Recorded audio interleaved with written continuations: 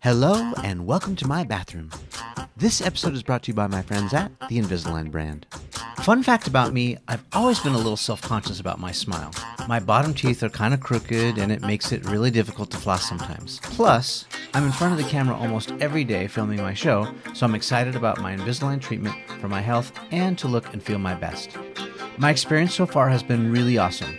I just went into my orthodontist, he did some x-rays and 3D scans, and I got back my custom Invisalign clear aligners fitted just for me.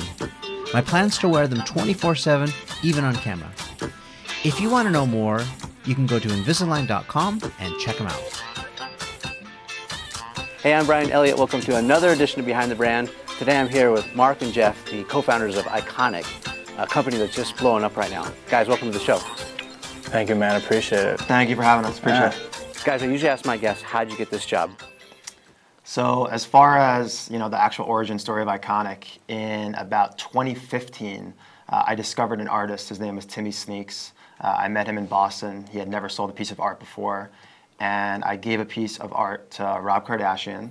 He posted on Instagram, and then Timmy's following started to blow up, and a week later we sold a piece for $1,000. Fast forward to now, his pieces go up to $20,000. Huge celebrity clientele, Kevin Hart, Scott Disick, a bunch of NBA basketball players. And through the years, I found that everyone that would email me couldn't afford the art. So then we dropped a limited edition art print, and we made a lot of money. So I was like, wow, there's a huge hole in the price point art business. And through that time, I've been working with Jeff for like 7-8 years, super talented digital artist. And we're like, wow, we should start selling price point art. So in 2016, we started, just side hustle, drop shipping art, making a couple $1,000s here and there. Black Friday, we made like 15 grand. And then I will always remember February 27th of 2017, we moved to a Shopify website and we started doing paid advertisement. And that's when everything changed. It was March, we did 6 figures, and me, Jeff, and his 16-year-old brother, who we paid 25 or 50 cents to process each order. 50 cents. 50 cents. Actually did a couple $1 million, just us 3 together. And then, we made that decision to go full time. And you fast forward to now, and it's, a full-fledged company with employees, some licenses, and that's the story in short. So it sounds like you hit the ground running, you sort of bootstrapped your way, you found some instant success, but did you have any experience with art before that? Well, yeah, I mean, I've been taking private art classes since I was like 6 or 7 years old, and I've been selling my art. I think I started at age like 9 or 10. I was in local art fairs, always in the art shows, selling phone cases with art on it, before there was phone cases. So I always had like an entrepreneurial, art tendencies to me, but I didn't really know what it was, and just doing it out of passion. So yeah, I mean, I was like the art kid growing up, and still am, I guess. So where did you two meet? I'd say 8 years ago. I was in New York City with a girl, and I don't even know why to this day. She was just like, I need to introduce you to my friend Jeff Cole. He's a super talented artist. And me and Jeff actually worked, I don't know, maybe 2-3 years where we hadn't even met. We were just talking on Gmail chat, and he was just contracted out. And I had always known since the second we started working together, he has the work ethic is second to none, his talent is second to none. And through the years, we had worked in companies together, and I just never really thought that, we fully, I was never fully utilized. I definitely thought he was not utilized. And it just got to a point where we kind of stumbled upon this, and we were just like, hey, this is the one where we can really bet on ourselves, and, our effort would directly correlate to the success of the company.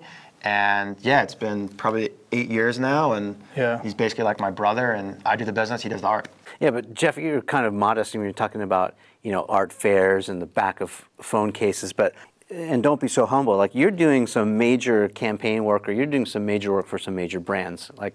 You cut your teeth on a lot of shoe business, right? Yeah, I do that in my free time. Started meshing, pop culture with, hyped up sneaker culture. I just saw that was a really booming market on Instagram, which all the attention was at. And that's actually how I started or we started the concept for Iconic was kind of off of meme culture and, people sharing quotes on Instagram, tagging their friends. So Iconic was a tangible way for people to consume art. So humble. Yeah. Nike, Adidas, Jordan, all the top brands in the world, all the top sneaker brands in the world, Jeff works with. And really creative stuff, and stuff that's like way out there that you wouldn't, like no normal human could conceive. Like you have a very creative brain, and you're super talented. I mean, it's phenomenal. This is the right word, I think. Yeah, I think I'm just so, like I said, I've been doing this literally before I even could remember a thought. I was drawing and painting, so it's like walking to me. It's like you complimenting, oh, like I like how you walk. I'm just like, I walk all the time. You know what I mean? So it's a good point, and I think maybe that's something to underscore for the audience. It's like, when you're really good at something, you do kind of take it for granted a little bit, especially when you're outside looking in, and it's just like, master. Like, it's so young. But and maybe it's another good question. So, do you think skills like this? What percentage of you think is you're born with it, and you learn it? Well, I think art and then selling your art is a huge difference. I mean, there's millions and millions of artists that just paint and kind of design what they want, but they have no intent of what the market wants. And I think growing up and maturing and just having the ability to draw and paint so well, I was like, all right, well, now what? What's next? And that's, what does the market want? Like, how do I sell my artwork? And yeah, maybe throw it to Mark and ask, do you think entrepreneurs are born or made? I think they're born. As we mentioned before, I've never had a real job. You couldn't pay me any amount of money to work for anybody else. For me, in my life, I think the same with Jeff. One of our pieces, it says follow your passion. I think you have to do something you're passionate about and something that you can put a lot of effort into. Because for you to win in anything in business, you have to put an insane amount of time to beat your opponents. And I think people really get mixed up between talent and skill. You could be an entrepreneur and you can have talent, but to have the skill to execute, I am exponentially better at business than I was 6 months ago, than I was a year ago, than I was 3 years ago. So it takes a long time to really put in the time and the hours to become a skilled entrepreneur. Right on. There's a quote that Henry Ford gets credited with a lot. It's like, if I would have asked the people what they wanted, the Ford Motor Company guy, right? If I would have asked the people what they wanted, they would have said a faster horse. Oh. And yet, he revolutionized, the way cars are made, so they could be made faster, cheaper, stronger, better, and more people could afford cars. Going back kind of like what Jeff said, he's like, I saw a need in the market and I met the demand. Like, so how do you reconcile kind of like staying ahead of the curve, kind of like what Ford said, like, all right, we're going to be beyond what people are normally thinking about. We're going to create something that's mind-blowing and serving your market. How do you reconcile that? I think for me, the one thing is just always staying one step ahead. I wouldn't say that we had first mover advantage, but given the distro channel of social media as like our main outlet, I truly believe that we were the first one with this price point to enter that market. And for us, there are other people that have come to the space. There are people that copy us. And for us, it's really this. We do this, and when they start copying us, we're off it. Yeah, you are uniquely you, and that's a good point. And with Jeff's art, with his imagination, his capabilities, I can see you guys going far. Let's zoom out a little bit, and for people who don't know what the IKONIK brand is, let's identify it. What does it stand for? Who are you guys, and what are you trying to be? Yeah, I mean, I think the inspirational element came kind of later. Not later, but it wasn't like the first thing we started with. Like I said, there was a couple of things I noticed on Instagram that people were tagging their friends on. It was, inspirational quotes. It was like surreal photography. And then I forgot what else. Memes, yeah, of course, memes. And that was it. Everyone just tagged their friends and they forget about it, a second later. And I was like, there's got to be a way to take these crude images and make them tangible. People, can purchase and buy. So it started with just, what do people want and what are people liking? And then it kind of developed as like us working really hard. Like, like this inspirational stuff is kind of true to us because we work 14, 15 hours a day, and we're like, like we're actually living the life that we're portraying in our artwork. How do you figure out how long to stay in your lane, right? Like, so if you have a prints business and you're killing it, millions of dollars, right? You've had like your best year ever. How do you know not to go into T-shirts or other merchandise or whatever else you're thinking? You know, a sneaker brand would be sweet. How do you know how long to stay in that lane? With everything we do, it's KPIs, key performance indicators. So we just follow the numbers, and for now, everything is working as is. We do have stuff kind of pipelined out, and you know, if those numbers aren't going in the right direction, we can pull some levers. We have levers ready to pull right now. Like I could tell him to pull the levers right now. So for us, I think, you know, we've kind of staked our claim as the leader in this canvas art space, and we just want to further stake that claim. And there's just so much meat left on the bone. Like there's, you know, we just got some more licenses we're about to announce. We got the Scooter and Gary partnership. There's a lot of cool strategic partnerships about to be announced. So talk about that. So you're talking about Scooter Braun and Gary Vaynerchuck. What are you guys doing with those guys? They're strategic partners. So I guess with Gary reached out to Jeff to do his style guide, and he did it. And we wanted to give value first, Gary 101. So we didn't charge him. And about 6 months later, I emailed the guy that made the intro, and I was like, hey, we're disciples of Gary. Here's our last 6 months of revenue. Get us a meeting. Screenshots me 5 minutes later. Gary will take a 15-minute meeting. That 15-minute meeting turned into an hour, and then he's like, I want you guys to fly to New York. Fly to New York a week later, and it was just electric. It's like kind of going back to what I said with the infectious energy. It was just, we were with him till 1:30 in the morning at a music studio. My favorite stories of Gary, it was like 2 a.m., and me and Mark were with him all day, and we're like, dude, like, we got to be up at 8 a.m. to go meet with the NBA. Like, we're just dead tired, you know, thinking about what we're going to do tomorrow, and we're like, Gary, you know, we're out. You know, slap hands. He goes, oh, you guys are pulling a half day today at 2 a.m. Yeah. So, like, you can tell, like, he was just attracted to our competitive nature, and he wants to be competitive, and he sees us as just that same energy, and it was just so funny. I think we're just so similar in so many ways. So if Gary's become one of your mentors, then what's some of the best advice he's given you so far? Micro speed and macro patience. We work really hard every day. We're running really fast, but we understand the fact that we need to be patient, and stuff doesn't happen overnight. So I think that, because again, me and Jeff are super competitive, and then just a lot of like little micro stuff that, like, when we meet with him, that it's like to be able to go to someone and, like, Gary has answers. Yeah. So, but on the other side of the coin, then, just thinking out loud, why not start a T-shirt business or an apparel business where you put those images on a T-shirt? What's the harm in doing that?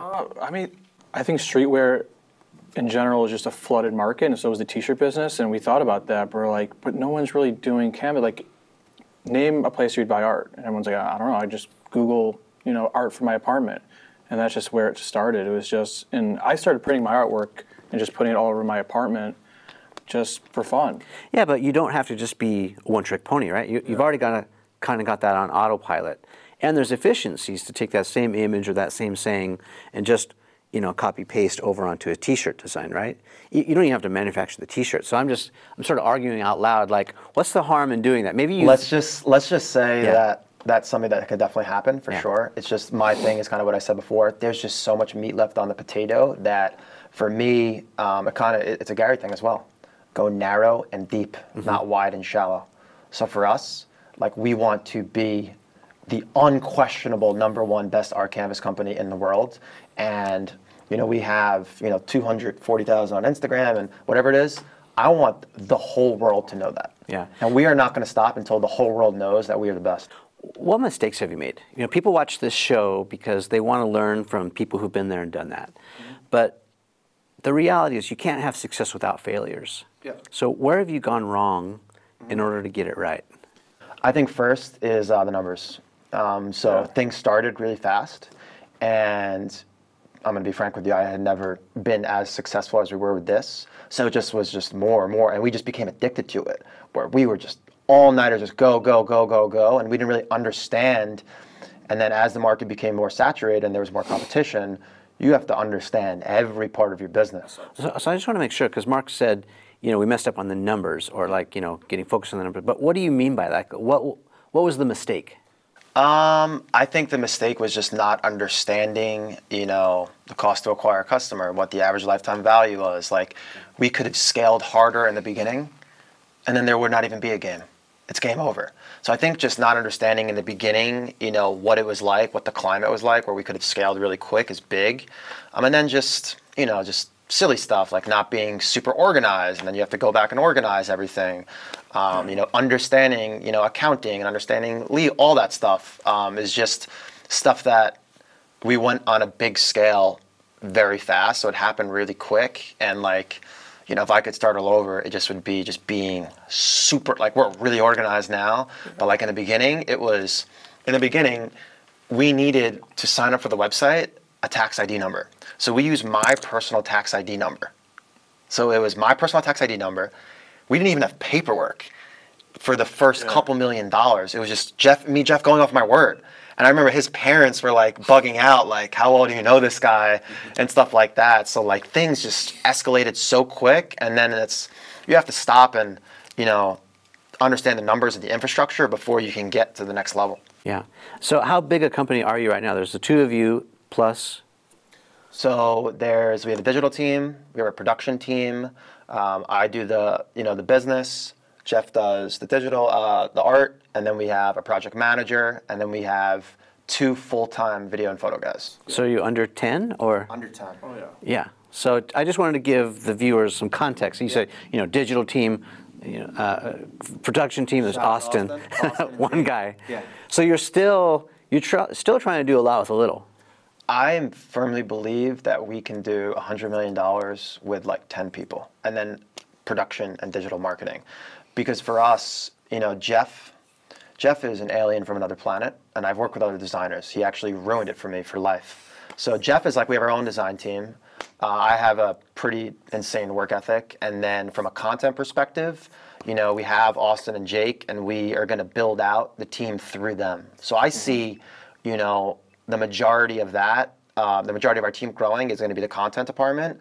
And then our digital team is, we're growing layers on that. But we can stay fairly lean. I mean, in our office every day is 4 people. Yeah. You and Jeff Bezos have the same idea. He said something like, your team shouldn't be larger than, you can order a couple pizzas and feed your team. Yeah. Keep it lean and mean. I heard that one. Yeah, I like that. You're in good company. Yeah. You're on the right track. Yeah, that's definitely good company. So what else has gone wrong?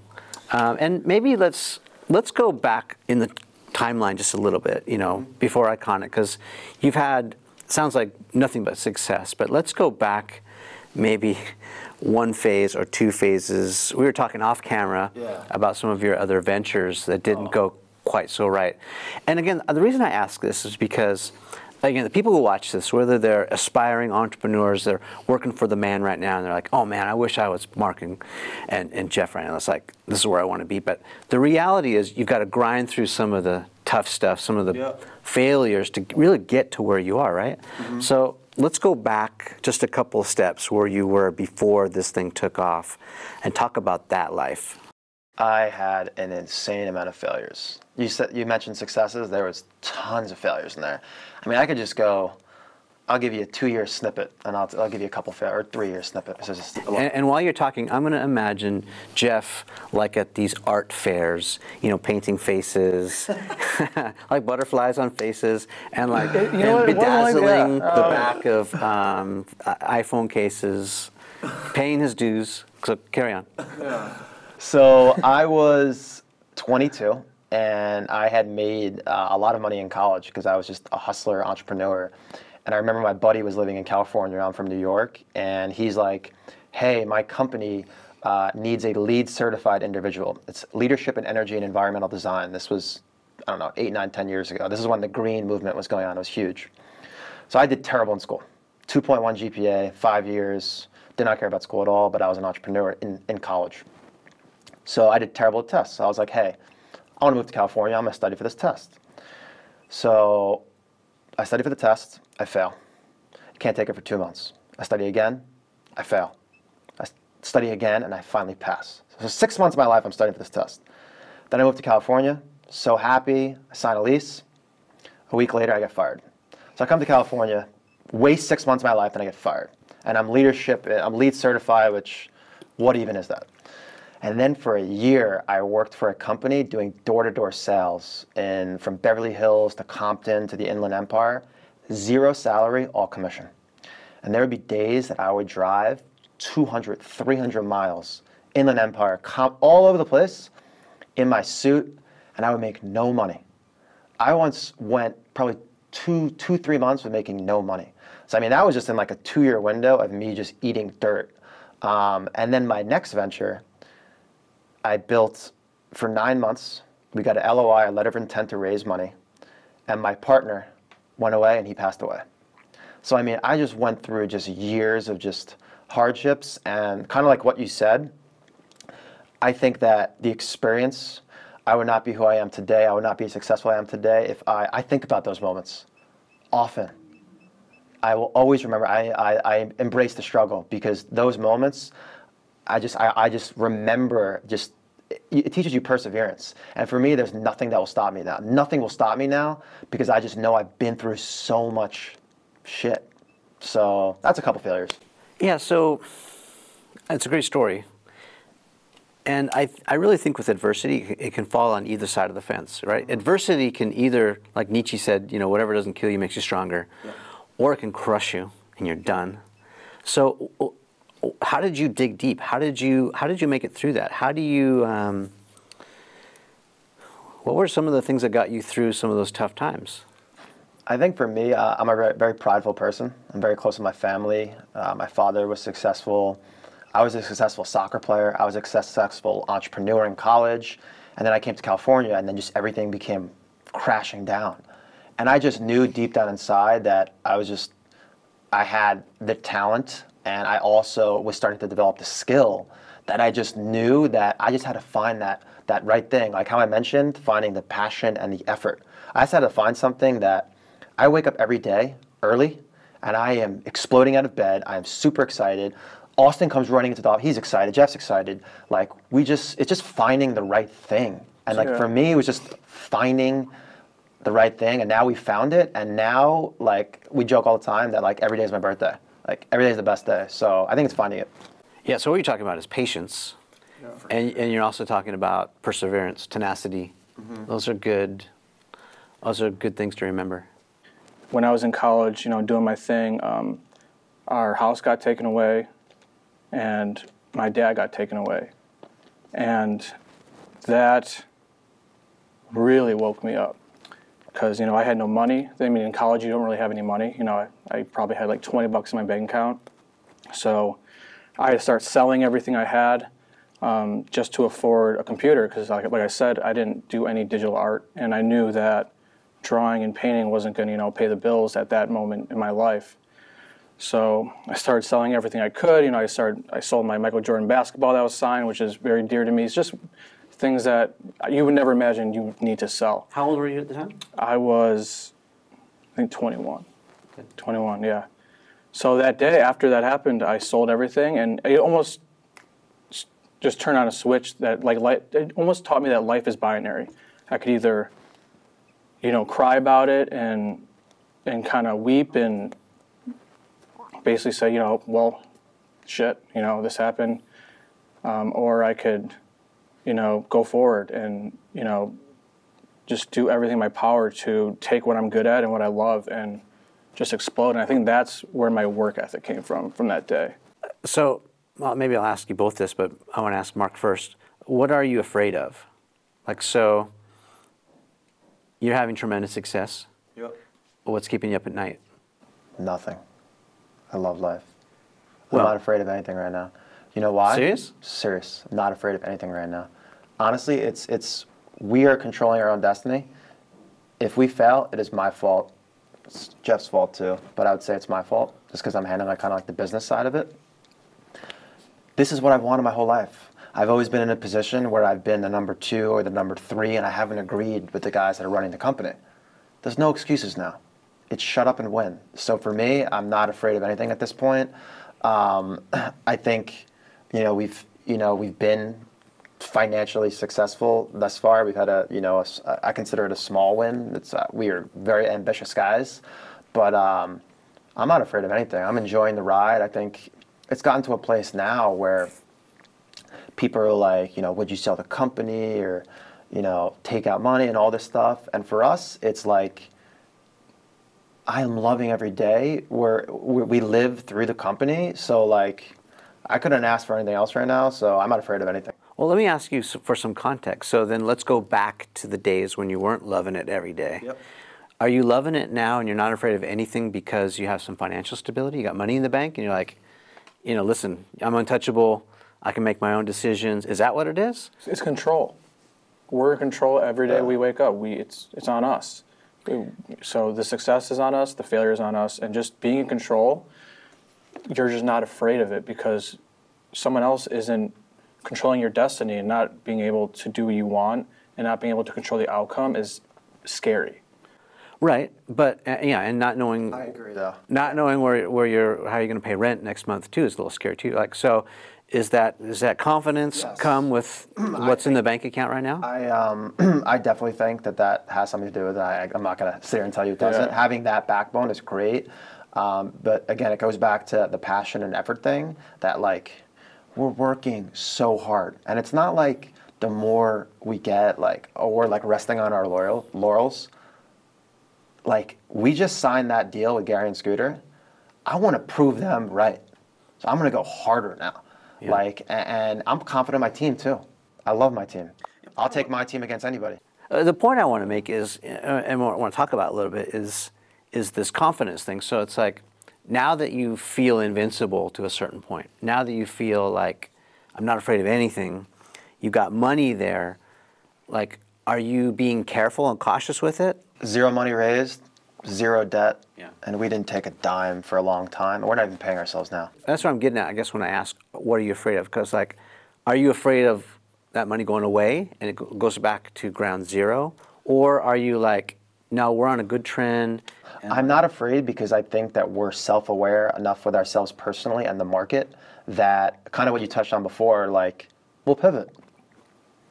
If it's not working, we're going to pivot. I'm not like, we have to do this, and we are not changing. If something says, hey, this does not make sense, we're self-aware enough that says, hey, we can tweak it. Because I think that we have enough talent and skill on our team that there's a million different pivots we can go. I mean, you've mentioned 5. I spoke to the first 4,500 customers, Brian. 4,500 customers I spoke to.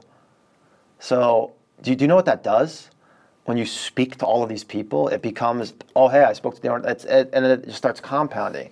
So like that was, I think, we were so deep in the trenches in the beginning because we were like, what is this? How is this happening? That it was just, I think that the brand started on the right foot as far as that goes, and that's where I get like my confidence from.